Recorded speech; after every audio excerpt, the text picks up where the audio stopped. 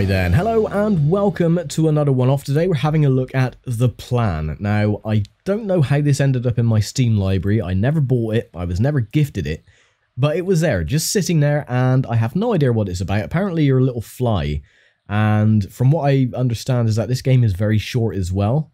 So, yeah, why not? I just thought it would be ideal for a little one-off, something different, you know, compared to the usual. Oh, here we go. Okay, so it is, you can use a controller, so that's cool.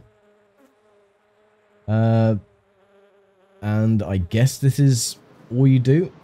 Okay, we're just gonna fly off the side of the screen. There we are. What exactly is the premise of this game? Is it even a game, or is it like an art project, or whatever? Okay, we've got some weird noises going on. Oh, he just bumped into something. I think that's a window. Well, I like the music. The ambience. What is this supposed to be about?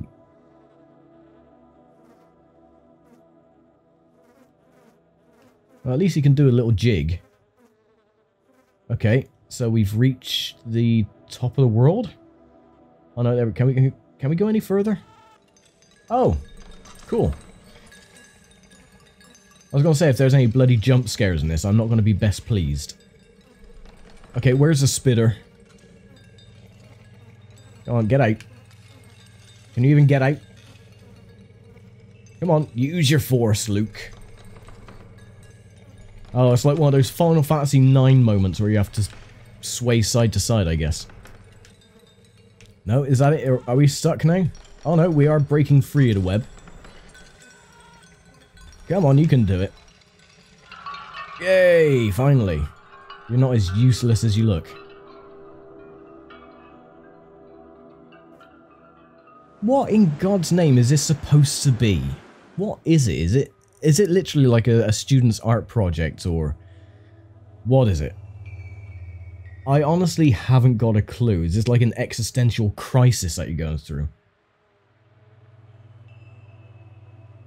If someone has any more backstory on this, then let me know. Okay, headbutting a leaf.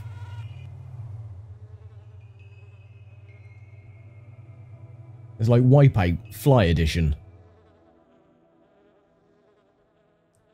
I hope at the end of all this you don't just perch yourself on a load of bloody shit or something.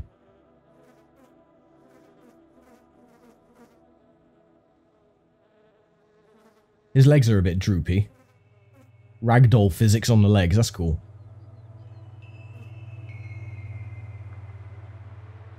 Come on, can we do anything else, or do we just have to fly upwards?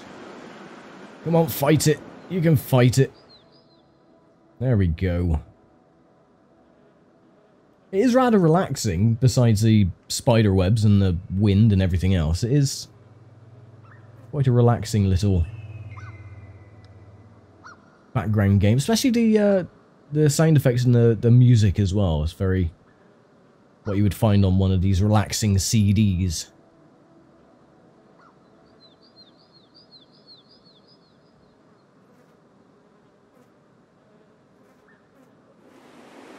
Oh, more wind. Come on. But yeah, I honestly have no idea what this is supposed to be about. You're getting further away as you're flying up into the nethers.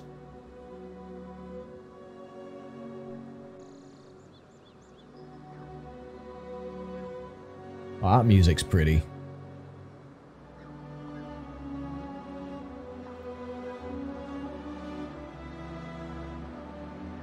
God, that music's nice. That is one thing, I love classical music.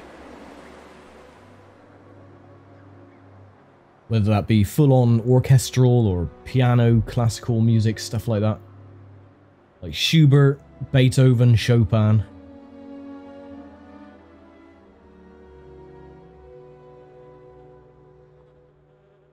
We still flying upwards? We are.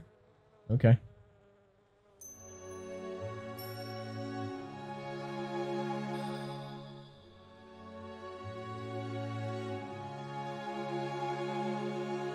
we collect these? No.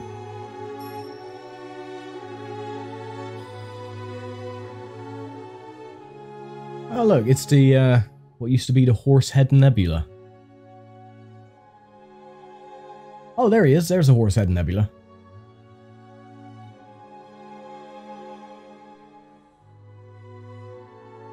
What is going on? Really? Oh, I like that. The rays, the shadow rays coming off him.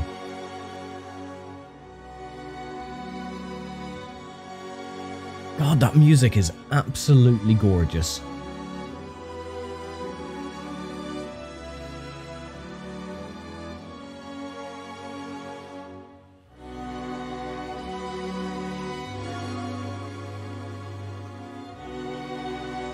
There's a film called Melancholia, and that uses a lot of classical music. And that's what that reminds me of.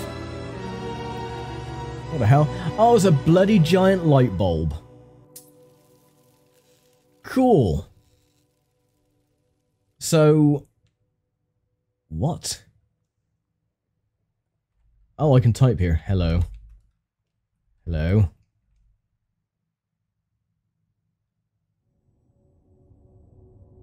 Was that it? You get all that really lovely classical music and then nothing happens. You go up and fly into a light bulb. You fly through space just to bonk your head on a light bulb. Written by... oh, it was Edvard Grieg. Oh, I knew I heard it somewhere before. Edvard Grieg, of course, he does a piano concerto in A minor. Very good piece of music. The Death of Aze, or Aze, whatever. Yeah, so there you go, that is the plan. Again, I have no idea what it's about, what it entails. I guess that is the last moments of a fly's life, and he goes up and bonks his noggin on a light bulb. Very weird. I like the music, though. Replay value, not really. You can't really do much, you just fly up and that's it. So yeah, that was the plan.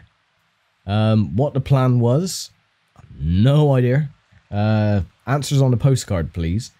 But yeah, I shall leave it here for now then. So I will be back next time for something else. So thanks for watching, take care, stay safe, and I'll see you for something else that is kind of not like this. So yeah, anyway, see you later, take care, and yeah, have a good one. Okay, so actually, before we end the video here, I did find something out. There was an achievement with this game called Hey Listen that I didn't, know how to unlock. So I'd done a little bit of reading, and apparently if you click on Created by Krillbite Studios, you get turned into Navi from Link, or Zelda, or whatever. There, you are now Navi. That's pretty cool. I do like that. We can fly a little bit faster as well. Let's see how fast we can get to the light bulb this time as Navi. The annoying little fairy thing from Legend of Zelda. That's one thing, I've never played any of the Legend of Zelda games. So, yeah. I'll have to change that at some point. There's one, I don't own a Switch or anything like that, but I would love to grab a Switch and play Breath of the Wild, because I do like open world style games, like Oblivion and Skyrim and stuff like that. Just walk around and do a load of side quests and stuff. Oh no, we're stuck in a web again. Navi, you complete useless moron. Oh well, at least we know how to get out of it this time. There we go.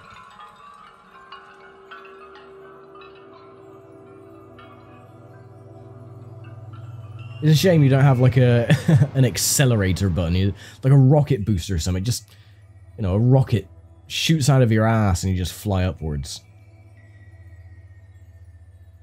I wonder if it's instead of a giant light bulb, it's just a giant Link's head just gurning at you. You just fly into his mouth and then Link chokes.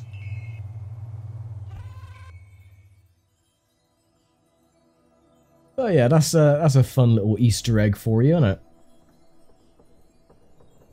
At least we get to hear that really cool music again. But, knowing my luck, Edvard Grieg is probably copyrighted, so... But yeah, this is, you know, if it wasn't for the wind effects and everything, you just had the music, then, yeah, it'd be a nice... I guess it would be a similar to just like a screensaver.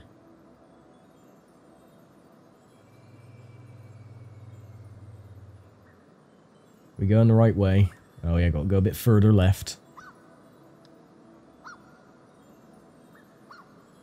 I mean, if there was a premise of this game, or like little quests that you needed to do, then yeah, fair enough. But I mean, just flying upwards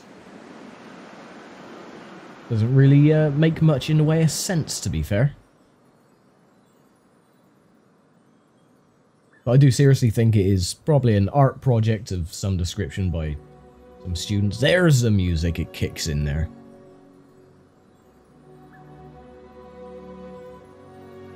I thought Navi would have been a lot faster than this. It is a very pretty game though, the music and the backgrounds as well.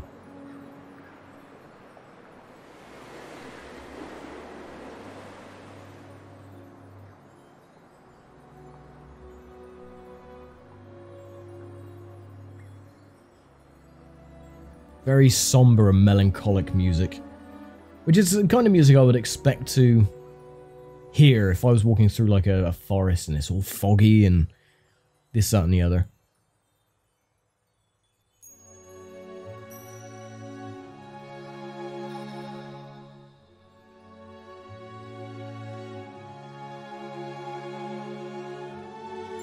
I don't get why you fly up into outer space though. I don't think that would really happen.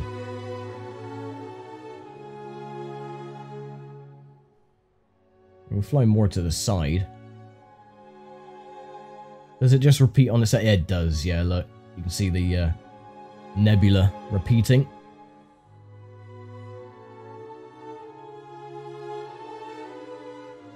I mean, it's very well done, though.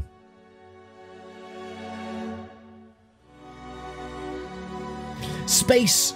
I don't know, space really freaks me out. If I seen like a massive bloody planet or something in the night sky, I've had nightmares where, you know, I've looked outside and there's just planets all over the sky. That would scare the living daylights out of me.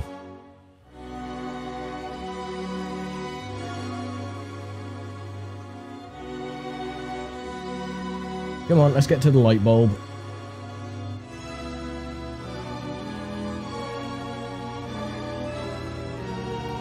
Can we fly around it? Nope, he flies up automatically. There we go. Kaboom. Navi is no more. Navi is dead. Navi is dead. There we go.